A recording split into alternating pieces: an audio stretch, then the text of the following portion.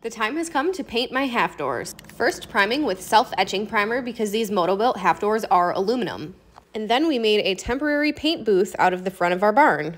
And Nick watered the floor so there would be less dust. We hung the doors up with some square tube and welding wire. This is just a cheap paint sprayer from Harbor Freight, which we've used in the past and had enough success with, so might as well use it again.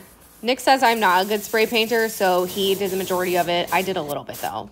Gotta get those hinges in there too, and now everything is yellow. Can't wait to get these on my Jeep.